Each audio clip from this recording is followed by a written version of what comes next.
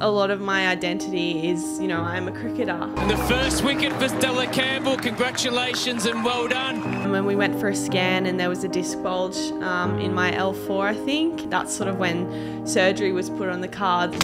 Oh yes, and the ball after the power play finishes.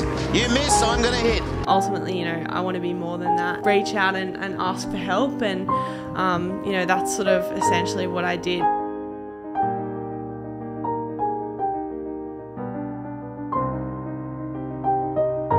G'day, welcome back to another episode of A Lot to Talk About. It is your boy, the captain of the ship, the man in charge, Bradley J. Dryborough. Of course, you can call me Brad, and I'm excited. We're in the studio in the HQ, which doesn't happen as often as I'd like these days, but I'm very blessed because today's incredible guest made the 2-hour trip down to the Gong to be here in the studio with me. I'm going to introduce her and give her the intro she deserves. She's an Australian cricketer, a New South Wales representative cricketer. She plays within the Big Bash League. She's an incredible human being, and I can't wait to get into how we connected because it was such a great first initial connection and conversation. So from your home, your car, or wherever you are, give a very warm welcome to the one, the only, Stella Campbell. Thanks, Brad. That was a very flattering intro. I'm so excited for this chat. As you sort of hinted at, we sort of made that connection. So I was super excited when you sort of suggested to come down here and have a chat. So I'm, really excited. I always have this real fascination and interest in exploring where a connection with someone starts. And ours was so natural in the sense that I was away with my old man at the time, so I was super relaxed and just super cruisy. We were away caravanning in Nelson Bay, and I think you'd come across the clip with me on Uncle Nathan's podcast. Most of you will know Nathan Moss, who was a guest on this show too. And we just started to have this really deep conversation around sort of purpose and finding what seems to be a challenge for anyone in life and sport is detaching who you are as a person from the persona of what you do and the way that people see you in your work or your sport. And we just had this lovely conversation and those couple paragraph messages where you're really getting into each other's lives and stories. And there was a real sense of honesty about who you are as a person. You're extremely humble, which I'm sure people will get the opportunity to see and hear throughout the course of this episode. And I love that, at the age of 20, there was this incredibly just incredibly mature head on your shoulders, and the way that you spoke about your current situation, your challenges, and what you love about the opportunity to play sport and do what you love for a living. I just thought you had such a great nature about you. So when I sat down and I was sort of looking at who I wanted to get on the podcast over the next months, I thought, far out, that conversation I had with Stella would be so useful to so many people who are either in the same position or facing other adversity in life. And so here we are. Yeah, no, 100%. That's really flattering. But going back to sort of how we met, I sort of was at a time when, I think I was only 1 week post-op, and I was sort of really just not enjoying where I was at. And I stumbled across that podcast and it struck a chord with me, and I was like, wow, this guy, he knows what he's talking about. And I had to flick through your stuff and reached out and sort of just said my situation, and you gave me some great advice and really got me through those sort of tough first few weeks. But it was just so cool to reach out and find all that stuff. And I think for a lot of people who are going through a challenging time, it's really important to be able to, reach out and ask for help. And, that's sort of essentially what I did. But I haven't really done too much of this podcasting stuff, so I'm a little bit nervous. No, you're doing amazing. You're built for this, believe me. Yeah, honestly, I'm just living the life that I am at the moment, and I'm sort of just going along with it where I can. But it's been really cool to find this and be able to get through sort of a challenging sort of time. Definitely. Well, firstly, very humbling what you said. I'm glad that some of the conversation we could have had helped, and I almost feel I would say it's not even my advice. I'm very lucky that what I do now is sit down and speak to people who are often a lot smarter and more intelligent than I am, who give me heaps of advice, and I'm kind of just spitting it back out with my own twist on it. But it wasn't even advice, to be honest. I think I just seen so much of your situation in my past situations of self-discovery. And, you know, I guess to give the audience a bit of context, you've just had a major surgery, back surgery, which is always scary. And as an athlete, even scarier, especially at a young age. Talk us through the injury and sort of how that dawns on you that, okay, I'm going to have to go through this experience now. Yeah, so probably about 5 months ago, I sort of started getting a bit of back pain, and as a typical fast bowler, I just sort of assumed it's just tight muscles and, you know, I'll get through it in a few weeks. But yeah, it ended up being a little bit more than that. And we went for a scan, and there was a disc bulge in my L4, I think. And yeah, we managed it conservatively to get through the season. And you know, by the end of that, it sort of didn't really help, and we were sort of at the stage where, you know, we're probably going to have to do something bigger here, and that's sort of when surgery was put on the cards. And at the time, I was kind of thinking, you know, oh, I want to get this right, but, you know, is surgery the best thing? So it was a big decision for myself and for my family, but, you know, I do believe we made the right one, because, you know, ultimately it's a small sacrifice for hopefully a longer career for me. So yeah, obviously, you know, it's a long road back, but you know, I've got the best people around me at Cricket New South Wales helping me through. I'm very lucky to be in that system with, you know, such experienced medical people who are going to get me back to where I was and hopefully better. So yeah, I'm about halfway through now, but yeah, I've got a long way to go, but it's going to be a really exciting journey, I think. Definitely. And, you know, I think anyone can, you know, there's probably a lot of people sitting, listening to or watching this now, and it's hard to imagine what that feels like, because not everyone is a professional athlete. But I actually think it's incredibly relatable for everyone, because we all know the feeling of loving something. I think you've only just got to think, what am I extremely passionate about? And if the idea of ever doing that to my standard is challenged or potentially taken away from me, how would that feel? And that gives you a sense of exactly what you'd been experiencing and currently working back through. And, you know, I think about it with running. Like, oh, far out. I'm on a deload week this week. It's the 6th week of my plan. And just the idea that I'm running like 10 or so Ks less than I will be next week, I'm like, fuck, this sucks. Like, this is so hard. I just want to go for a run. But it's, you know, you got to make those tough decisions and, like you said, think long term. I guess I want to go back and maybe backtrack a bit until we get to what's exactly led you to this moment and talk about the beginnings of your career and even a little bit of childhood.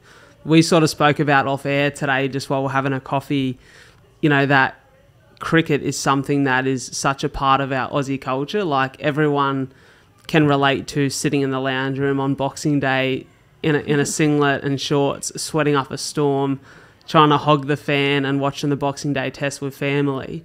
Was that a part of your childhood growing up? I know you said the old man's a bit of a cricket tragic, and yeah, it's so iconic. Hey, you set the scene so well.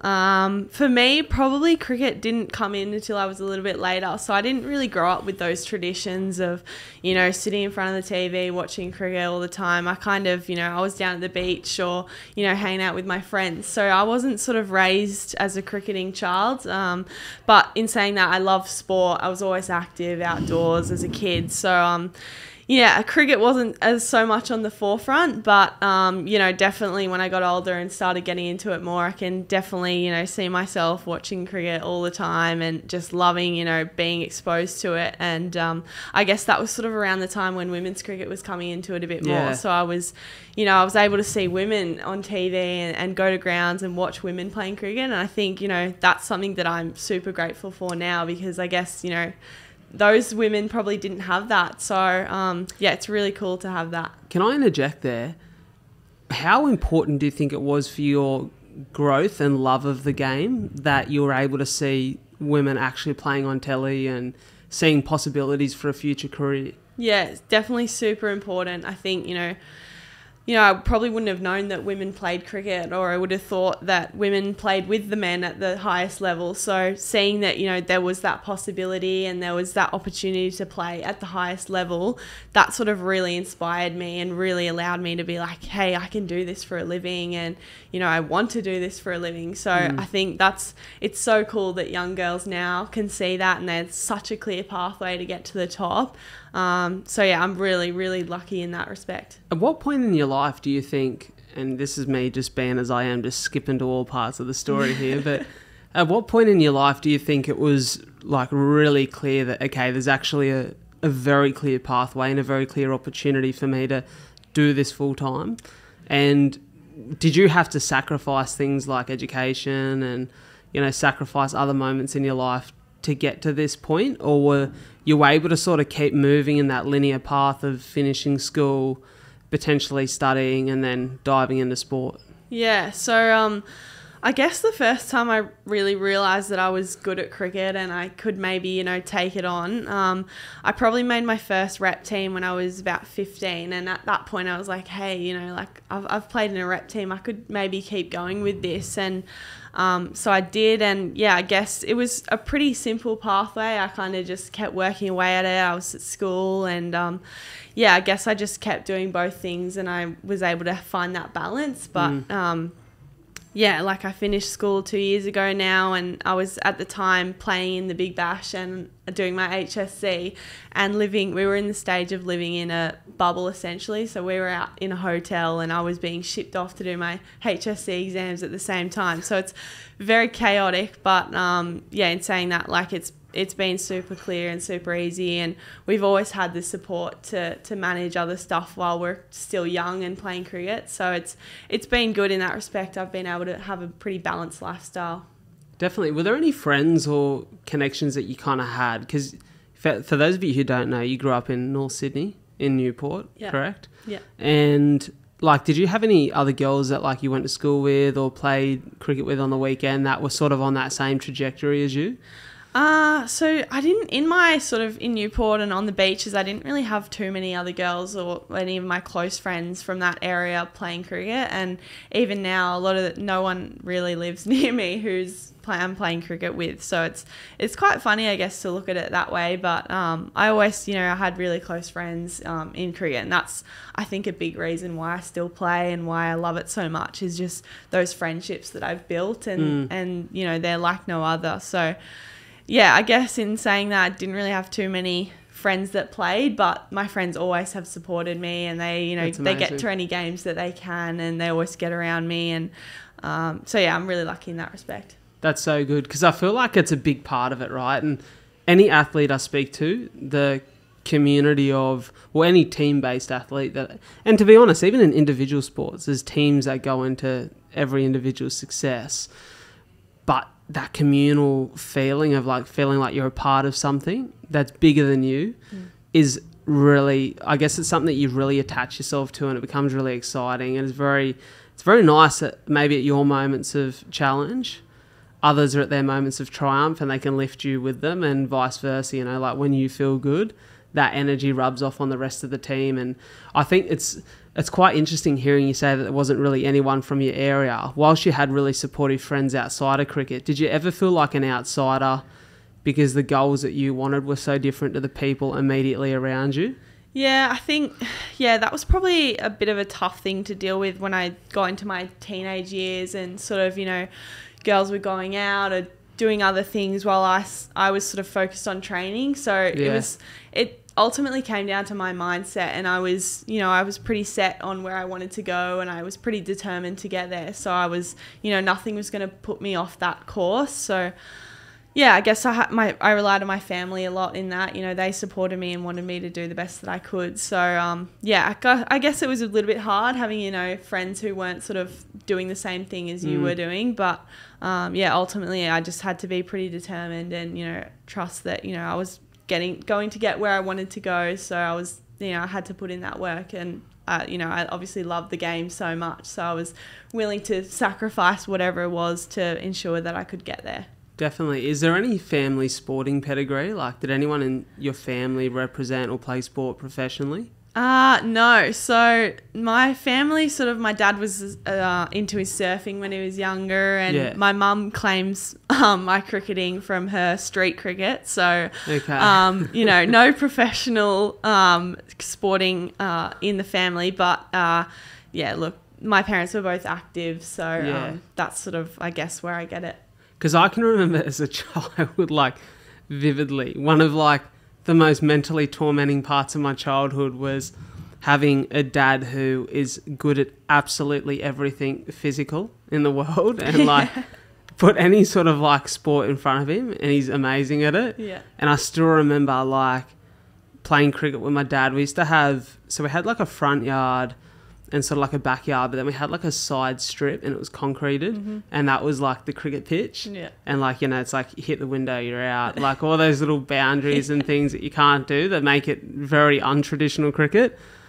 But my dad never went easy on me. Yeah. It was always like he was coming down with the absolute quickest ball he could and like he'd bowl me 6 times before... I think I had like 5 lives basically every time we played. Yeah. Just so I could try to stay in and get a rhythm in bat, or like I'd bowl and he'd hit me over the head for 6 all the time and I'd always be chasing balls. And I remember this one day so vividly because it was one of the most sweet but also bitter. It was a bittersweet moment of my cricketing career against Dad, where we're at the Botanic Gardens. It was Easter. We used to go to the Botanic Gardens every Easter as a family. And as Dad always would, he'd open the batting and he'd pretty much close the batting because you wouldn't be able to get him out. And I reckon he'd been in bat for about an hour. And I was like, I just want to get this bloke out. The whole family's playing, there's like 10 of us. And I've bowled this ball and he's just given me a little bit of a lob, so I could catch it. Got under it and I caught it and I was that pumped. I remember like, you pump, you sort of like underarm peg the ball away. Yeah. And I still remember this tennis ball at pace hitting this baby in the head and knocking it off its 2 feet onto the grass. Oh, no. It was like this moment of unbelievable triumph and victory, just completely spoiled because I'd basically flogged this baby from the distance and like felt so bad, but also at the same time so good. Yeah. Because I'd bowled Dad out. But like I feel like we said, it's such a part of Australian culture that having active parents definitely helps. Yeah, 100%. And it pushes you, it does, because you want to impress them. Definitely, yeah. Has that been hard in the injury recovery process? Because obviously so much of who you are is being an athlete, but it's so much of that persona, and sometimes it's really hard to detach that from who you are as a person. Have you struggled with that at points in, I guess, your early career, but... you've been playing for a couple of years now, you've been playing reps since 15, and do you sometimes get a little bit too attached to your success on the cricket field being your success as a person?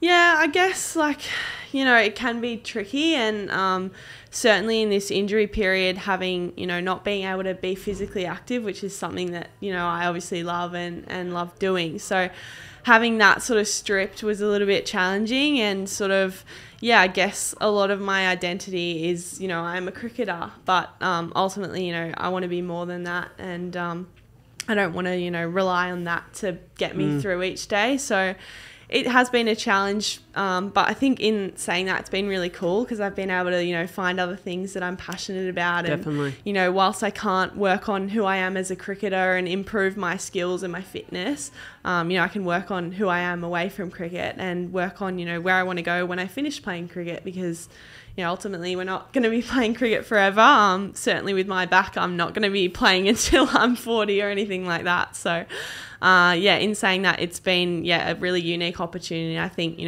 one that potentially, if I didn't get this injury, I may not have dedicated the time to finding who I am away from cricket and building my identity and, finding my values and things like that. I may not have found the time to do that if I didn't have this injury. So I think, it's been really unique in that I've been able to sort of, identify those things and really create myself a path of where I want to go when I finish the game.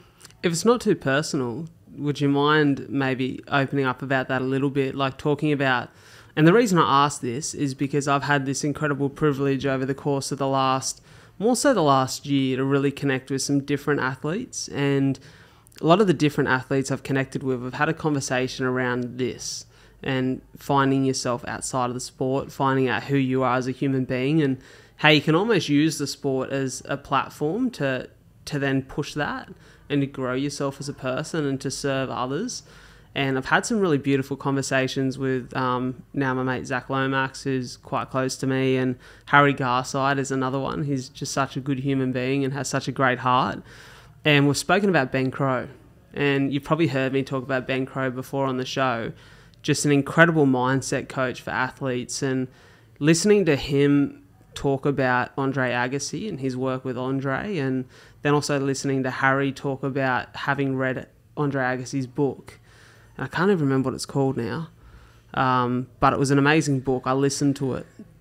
And one of the key themes in the book was, his story is very different to yours in the sense of, he was almost forced to play tennis as a kid, where, you've played because of the love. But there was this struggle with, at the times of injury or the times where things weren't going right, the crushing feeling of not being the world number one or not being at his best really shrunk his persona until he really worked on who he was as a person and his values. He didn't really start to get the most out of life. And so I'm interested to sort of dive into what are some of the things that you've discovered throughout this process about yourself that maybe you didn't appreciate pre-injury. Yeah, well, I guess, first and foremost, I'm studying event management. So that's kind of a really big thing for me when I finish cricket that I really am passionate about, and that I'll probably dive into, and looking at, getting some internships and some experience. Amazing. Basically, that's sort of where I want to dedicate a lot of my time, and just completing that course. So that's obviously one of the main things, but I guess sort of just learning a bit more about myself and discovering, my values and where I set my, energy and my time whilst I, I'm not able to work on my cricketing skills, as I said. So, I obviously really love my family, so I've been getting to spend a lot more time with them, and just valuing them and thanking them for everything that they do. And I think ultimately, the first few weeks after surgery, if I didn't have them, I would have been so lost. And as I said, like how we found each other at that time, I was,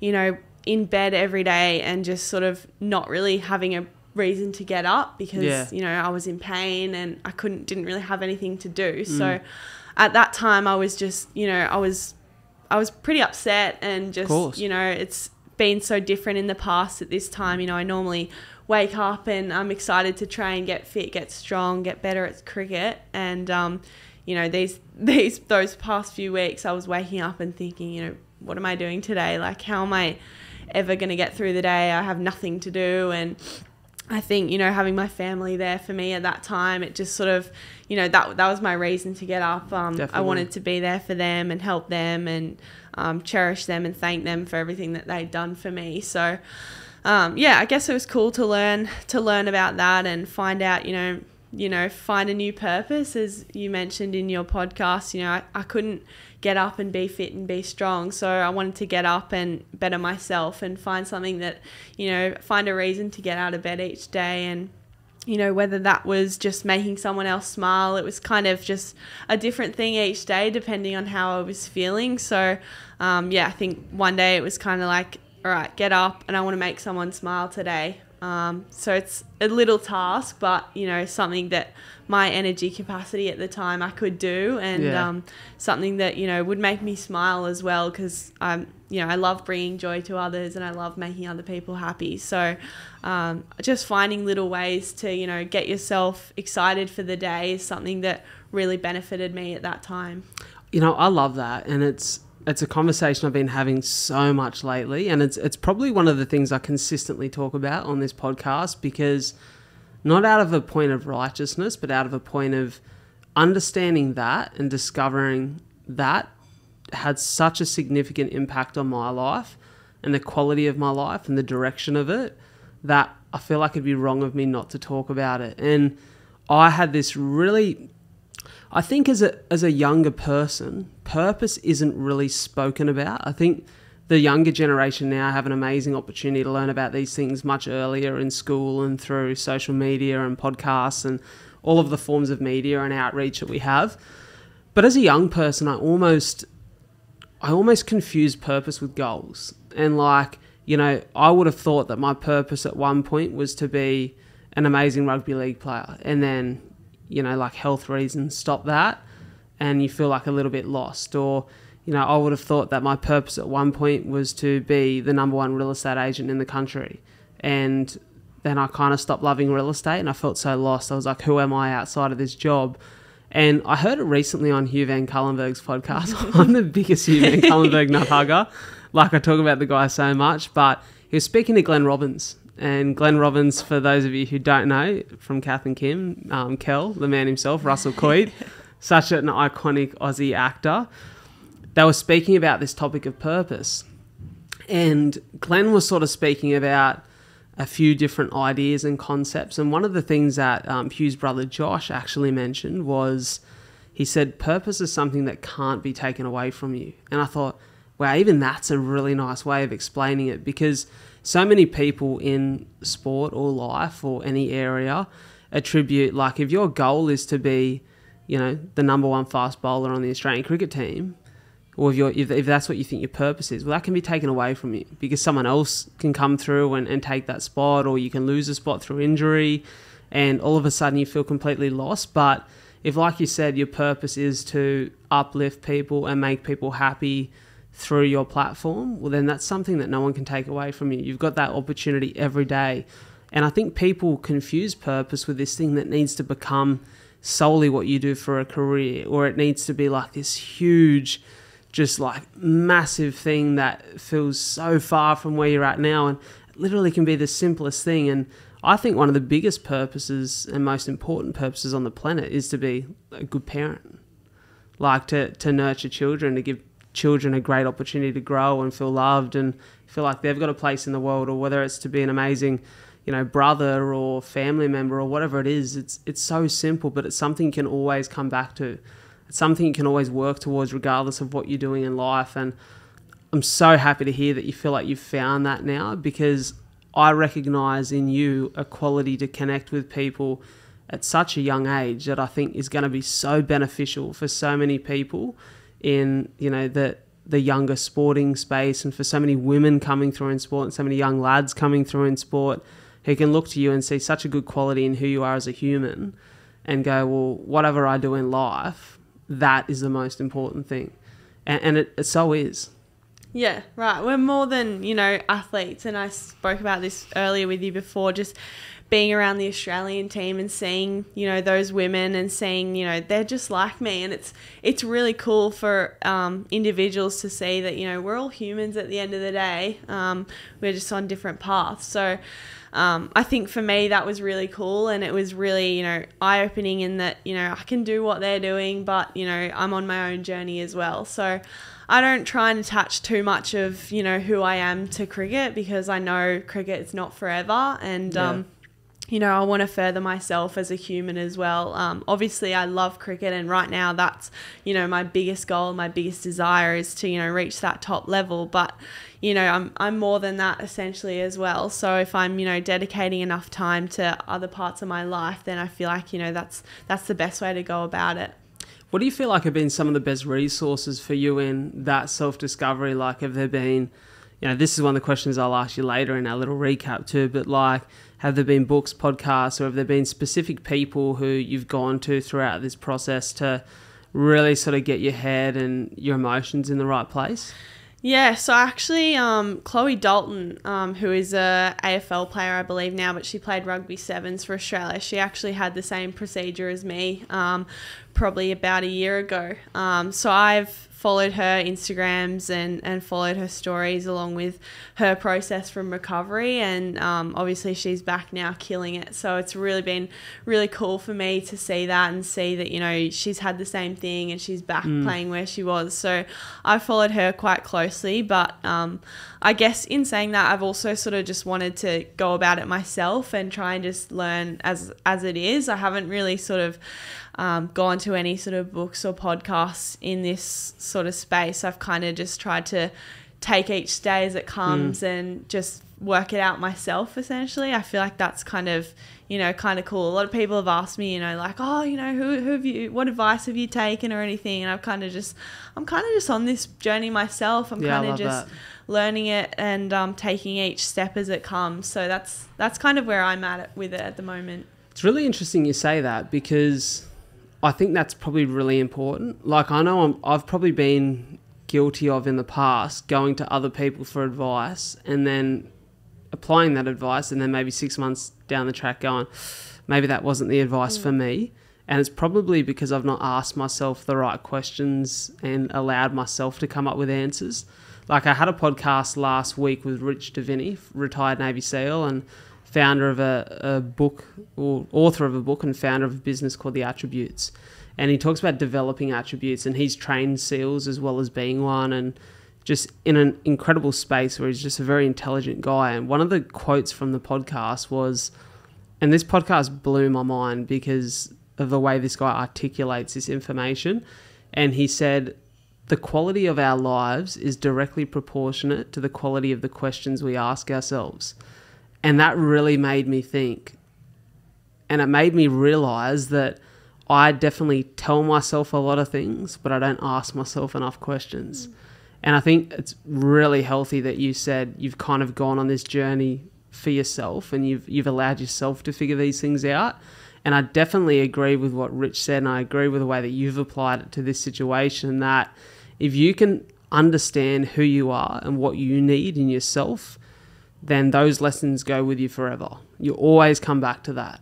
Have you journaled through some of this process or written stuff down as almost like a reminder or a formula? Yeah, definitely. I really like journaling. My best friend actually got me into it probably a year ago, and I can't believe I hadn't done it before that, because it's really cool. It's cool to look back on as well. So I've definitely sort of journaled as to where I am, and sort of, you know, each week, and even now, like looking back on week 1 and thinking, you know, I was in bed each day and like I was upset, didn't have anything to do. It's cool to look back on it now and seeing, you know, where I am, you know, 6 weeks post-op, seeing like, oh, you know, I'm getting into the gym more, I'm doing more, I'm moving more, I'm feeling happier in myself. So yeah, it's cool to do that, and I think it's really important to write down these things so, you know, you don't forget. I probably have a worse memory than most people, so it's cool for me to look back on that and sort of reflect on where I've come from as well. So yeah, that's been really important and really, really cool, I guess, to follow me along this journey. And I think, you know, not to say that I won't lean into those things in the future or when things get harder in rehab. But yeah, for the moment, I've just been going along by myself, and obviously got my teammates and my friends and my family and my staff at Cricket New South Wales helping me and supporting me through it. But for the most part, you know, I'm just, you know, discovering each step and going along with the process where it takes me. Yeah, definitely. I think it's such an interesting thing. I reckon there'd be so many, and it's typically young dudes, because I used to be one of them. There'd be so many young dudes who are like maybe like 15 to early 20s who would be sitting there right now going, oh, journaling, like that sounds a bit weird. Like, why would I write my feelings and thoughts in a book? And I was probably one of those dudes until a couple of years ago. But I think, let me tell you get to a point where I'm 26 now, your coffees and conversations with mates come about what you journaled about the night before or that morning, and like eventually you'll see so much benefit in it. So I really recommend starting as soon as you can. And I love it. There's so many great athletes now. I think as Aussie kids, we look up to athletes and we look up to entertainers and people in that space. And that's why I love doing this. Like I said to you before the show, I think it humanizes the experience of life for so many people who feel as though they're different athletes or to entertainers or people who are, you know, in the public eye, but they look up to them. And we're all actually quite the same as human beings, and we all go through the same struggles and adversity, you know, with different flavours, of course. You know, everyone's struggles and challenges are different, but, you know, these little tools and tips, just they're so helpful. And, you know, Matthew McConaughey spoke about it a lot in his book and his interviews post, he's like, I always journaled the challenging times of my life. He said, I wish I'd journaled all of my life so that I could go back on the good things and find the winning formulas. I'm probably the opposite to him. I like to talk about the things that are great and probably sometimes internalise without writing down when I'm going through challenges. And so I think just like a journaling practice, even if it's, you know, some people it's daily, it's every couple of days, if it's once a week, a bit of a recap. And I think for probably plenty of young people who are new to it, even just sitting down once a week and writing some thoughts on paper, it's a freeing feeling. To get that out of your head and just put it on paper feels so relaxing and calming. And it gives you something to look back on. So I definitely recommend it. Yeah, and I'm the same. I was definitely like, why would I journal? Like, why would I write down these things? I don't care about it. Like, just, it is what it is. But yeah, like I said, my best friend was like, no, like, you need to do this. She bought me a little journal to write down, and I sort of just started, and, you know, you kind of just write what comes to you. And I think, you know, it's so cool to, like you said, just get it out of your head and get it on paper.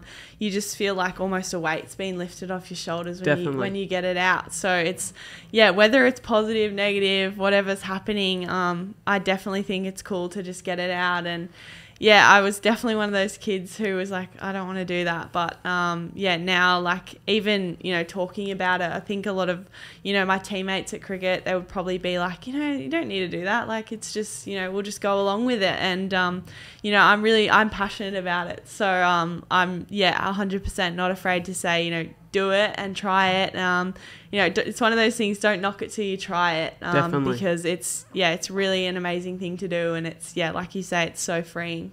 So good to hear. Hey, I really want to sort of dive into what maybe like the progression of like your athletic ability looks like. Is I know you've got Cricket New South Wales who sound like they're heavily involved in your development and your recovery, but are there people that you seek outside of that system for coaching or training or mindset? Yeah, definitely. So Cricket New South Wales are amazing, and I always, you know, they go to them first. They're the best heads that I trust so much. So away from that, I do have a private skills coach who's also one of my best mates now. So amazing. You know, we don't really, you know, we're just mates, and, you know, he'll give me a few tips here and there, and, you know, there's a lot of banter, and I can sort of go to him with anything. So it's a really cool relationship, and I'm so awesome. glad that I have that now. So that's probably the main one away from cricket that I go to, just, you know, for advice. And it's not because I don't get that at Cricket New South Wales. It's just sort of like an outside perspective away from the pressures of selection and that sort of thing that's in cricket. It's just cool to have someone that's kind of on your side. So that's probably the main one for me. Definitely. It's really interesting because I feel like most successful athletes have someone outside of their systems. You know, speaking to a few of the footy boys, and they might have like a breathing coach or a mindset coach out of the sport. And I think having, like you said, a few different perspectives always helps. Like a second opinion is nice at times, and someone who maybe can be a little harsher with you, knowing that it's coming from a place of love, or, you know, is definitely healthy. Talk to me about the feeling of getting the first cap for New South Wales and then the first cap for Australia. How does that feel, and how would you rank those things amongst, you know, triumphant moments in the journey? Honestly, pretty surreal moments that are kind of blend into one at the time. You know, you kind of just, you look forward to this thing so much, and, you know, there's such a big build up around it, and then, you know, it kind of happens and it's gone like that. So it's a bit weird, but getting my New South Wales cap was unreal. And you know, I think I was down at Hurstville Oval, and Alyssa Healy presented it to me. Amazing. And you know, there's quite a, for those who don't know, you know, we have a cap presentation, and someone, you know, will say a few words and make it really special. So it's a really unique thing, but it's really cool. And like I said, it was kind of a blur at the time, and looking back on it now, I think, you know, I wish I soaked it up a bit more. I was kind of probably just really nervous at the time to get out there in the field and play and bowl my first ball. That I kind of didn't really remember too much of the ceremony, but it's probably the same with the Australian one. I kind of just was a bit emotional for my first cap presentation. Elise Perry presented that one. Oh, amazing, yeah. She said a little bit about my family, and she'd actually gotten some words from them. And I think when she mentioned that, I just started crying, Of and course, yeah. you know, because obviously they're my reason for playing, and I love them so much. So when they said some words, it was really special, and it was kind of unique to how they speak, and you know, they weren't there, but it kind of felt like they were. So really, really special moments, and you know, obviously playing for those teams is really special, but having those words said before you go out onto the field just make it so much more special. And yeah, I was so fortunate to have those experiences and be able to be put in those positions and represent my state and my country is, you know, not something that every 19 or 18 at the time, you know, 18-year-old would get. So I obviously am so grateful for those, and yeah, so lucky to have had such amazing people give me those caps as well. Of course. So were you 19 when it was first cap for Australia? So yeah, I was 19, yeah. Yeah, how was that experience? Who'd you play against? So my first game was a one-dayer up in Mackay, actually. Yeah. Yeah. True cricket weather. Yeah, I know, yeah. So we were playing against India, which was, you know, insane. Like, you know, they're cricket mad country. They like love it's religion for them pretty much. So playing against them was really cool, but I was obviously very nervous. I think I've come a long way in my nerves around the game, and obviously, you know, I still get nervous, but I think it's more excitement now. I think, you know, back then I was kind of just like, oh my gosh, like I'm playing for Australia. I'm so scared right now. Like almost, you know, dipping into the I'm not good enough to be here. That sort of mindset, which is something that I've worked a bit on. But yeah, I guess at the time I was kind of like trying to just soak it up and be a part of the team, which was really cool. But yeah, I guess that experience was really cool, and being a part of that team was something that I've dreamt a lot about. So it was really cool to be a part of that. When you talk about that negative mindset of, because this is definitely something that I spoke about this the other day, and one of my mates pulled me up on this. So my mate Fernie, who listeners to the podcast will know very well, he often sits behind the camera just as company. He's a good man, and we have really interesting conversations at coffee. Like, our coffee chats aren't casual coffee chats; they're quite deep. And we've done an exercise last week where we sat down and we, in a very loving way, brought up some of our limiting beliefs. So I would address some that I see in him and that I wanted to squash for him, and vice versa. And one of the things he said to me, which hit me for a bit of a six, to use a cricket analogy there, was he said, it baffles me that you can stand on a stage in front of a couple hundred people and wear your authentic self as a badge of honour and your challenges as a badge of honour, yet in other areas of your life, more so relationships, you can allow that to be such a limiting belief. And I'd never thought of it that way before, and it really interests me where then it became very present for me that I probably need to do a little bit of work internally on seeing the value that I provide and seeing myself as someone who is valuable to other people. And hearing you talk about that there, and that mindset of I'm not good enough to be here, what do you think helped you work through that to the point where you now say you're more comfortable? Was that experience, or was it almost like softening the excitement of the world stage and just getting back to, I'm just playing cricket? Yeah, I think it's definitely experience, and just sort of living through that time and being able to sort of navigate my own way, like I said, you know, getting through it myself. But I think also we just have great support around us and great teammates and people who are always encouraging us. So, you know, it's mostly experience when you're sort of living through that and playing more cricket. You know, you build that confidence, but ultimately, yeah, it is just, you know, we're just playing cricket here, and, you know, this is what we train for, this is what, you know, essentially we live for, and this is what we do. So it's just another game, and that's something that I've really had to come to terms with, because, you know, obviously nerves are a good thing, right? You know, of course, it means you care and it means you value what you're doing. So I just tend to look at it that way, and I think also, I think I know myself a lot better now, and I know what I stand for and who I am, and I feel like in those challenging moments I can come back to that, and that sort of brings me out of that state of, you know, oh, like I'm not good enough here, like what am I doing? You know, if I'm going through that, I can sort of bring myself back to, you know, I've worked here for this and I've trained for this, and that sort of helped me navigate sort of that inner critic that's in our minds telling us, we can't do this, or trying to always bring us back a peg. So it's really cool to be able to say that I've sort of navigate that. In no way have I perfected it. I'm always going to, have that there that's trying to chip away at me. But I think for the most part, like, I've been able to improve from where I was to thinking like, I can't do this, to be able to like, no, like, this is what I trained for and I can do this. What do you think would be the most memorable moment on a cricket field?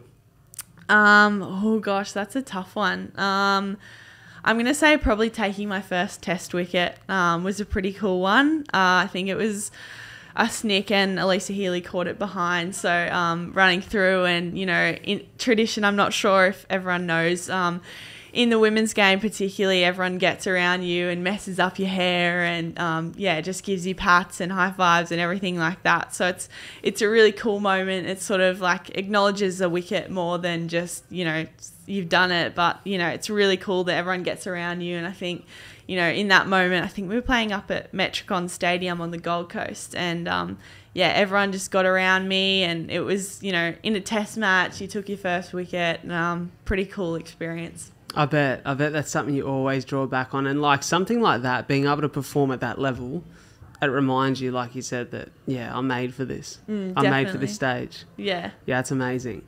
I want to dive into the part of the podcast now, which has become a consistent theme over the course of the last couple of weeks, where we ask the same 5 questions to every guest who comes on the show, always 5 unique answers, and it's almost like the perfect conclusion to any great conversation. It's always a great trailer for some people who may be hearing this before they've heard the full episode, because we release this separately too. Mm-hmm. So I dive into those 5 with you, relatively rapid fire, but we always extend them out a little bit. The first question is, if you could recommend one book or one podcast to someone listening, what would it be? Okay. I recently read a book by Chira Pitt. So she was the ultra marathon runner in the Kimberley who I think faced burns of 65% of her body. Yeah, wow. So I recently read one of her books, one of her newer ones that she wrote during the pandemic. It's called Happy. And I stumbled across it. Someone mentioned it in a podcast I think I was listening to. And I bought the book and read it and absolutely loved it. And I think, at a time when it was really hard to find happiness, everything sort of felt like a challenge. It was really cool that, you could flip that and find little joys in life. And I really loved how the book was written, and something, that I think isn't spoken about enough. And I think it's really cool that she sort of tried to bring that happiness back, and it's a really cool book. Did she speak about her experience with the burns, or had she done that in previous books? Yeah, she'd done that in previous books. I'm actually not sure how many she's written, but I think she's got a few books out. I think that was her most recent one. So she didn't sort of speak about her burn experience, but again, that's probably another one. Because isn't she just an incredible human being? Absolutely, yeah. She's awesome. She's done so much. Obviously the burns sort of when she started, to become a known person, but since then she's done so many amazing things, and it's really inspirational for probably most people out there. Bloody oath, that might be next on my list, because I've been looking for a new audiobook, so I might have to get around that. Second question is, what's one skill that you'd recommend mastering that significantly improved your life? I would say probably organisation and time management. As an athlete, we have a lot of things going on in our lives, whether it's, trainings or external commitments. There's always a lot going on. So I carry my planner with me everywhere, and I write down everything because, as I said, can be forgetful at times. So it's that's probably been one thing that saved me a lot, just having that and knowing, what I've got coming up, and knowing that I can plan out my months and be on top of everything. Definitely, I love that. That's something I need to work on. I'm like notoriously 2 to 10 minutes late to everything, and I'm really working hard on it at the moment. And it's just maybe me just being, it's not lazy because I'm always up and ready and conscious, but I think I just get caught up doing things because I don't plan enough. Like I'm always trying to, I need to do that too, so I'll kind of do that in the middle of doing something else, and it's definitely something I need to be better at, organisation. The third one is, and probably I know a sense of what your answer will be here, one challenge in your life that's required the most growth to overcome. Yeah, okay. So that's probably at the moment with this surgery. I think I've been incredibly lucky up until now to sort of not have any time out of the game, essentially, longer than sort of a couple weeks. So being out of training for 12 weeks has been a challenge and something that I've had to wrap my head around. And yeah, like we spoke about, finding, a new purpose and being able to navigate the path of, I can't work on myself as a cricketer right now. So how can I work on who I am away from cricket has probably been something that's, I feel like I've already grown so much in the past 6 weeks. Just being able to acknowledge where I am and where I want to be has really been a cool challenge. And yeah, something that I sort of knew going into I would sort of be challenged, but it's really cool to be on the path right now and discovering sort of where I want to go and where I want to get to. Amazing. So good to hear. Alrighty. So the fourth question is, what's a daily habit or a ritual that forms a part of your life and sets you up for success? Yeah, so for me, that's probably eating breakfast. I feel like that's something that I do every day and it really sets me up to be energized and be able to get through the day. So that's something that our nutritionist as well is really passionate about, is getting in a good breakfast. I used to be really iffy about breakfast, especially on match days. I sort of, get the feeling of a bit sick in my stomach or something like that. But nowadays I love breakfast and it really sets me up for the day. So obviously the cricketer's go-to breakfast is Wheat Bix. Is that your go-to year round, or what does that look like? Yes, I'm pretty seasonal with my breakfast. So at the moment it's a bit cold, so I'm leaning towards a bowl of oats in the morning. I feel like that's something that warms me as well as fuels me. So I do Wheat Bix maybe in the summer, but at the moment it's oats. I love it. Last question, and as I always say, probably the most important part of the podcast. It's a beautiful way to leave off a great conversation and to leave the audience with a message, and that is, if you could share one message with the world and encourage them to act on it, what would that be?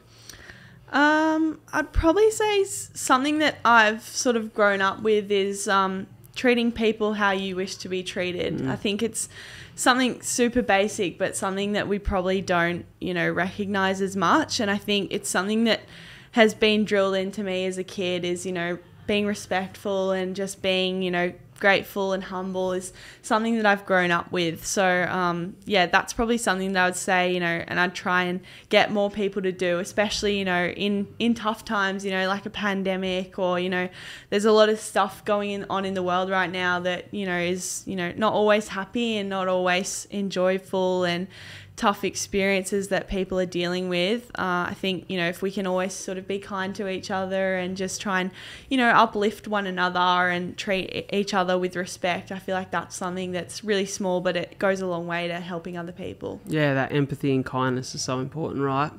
Hey, this has been an amazing conversation. I really appreciate you coming on. I appreciate you opening up and sharing. I'm so glad we connected because we've had some great conversations, not even just here, but over Instagram. And I'm going to make sure that all of Stella's info, like her social links and basically everywhere they can connect with you, are in the show description. So make sure you head across and have a look at that. And I guess I'll be able to keep updated on your progress to getting back on the field. Yeah, definitely. And thanks, Brad, for having me. I'm so fortunate to have connected with you and so lucky to have found you and all your stuff. It's been, really cool for me. And super grateful that we were able to have this chat. The pleasure's all mine. Thank you so much. Make sure you guys follow, subscribe. It's not a secret. Share it around. Tell the world. We love that we get to connect with new people and have positive impact on listeners and viewers. So please share it around, give it some love, and we'll see you next time. See ya.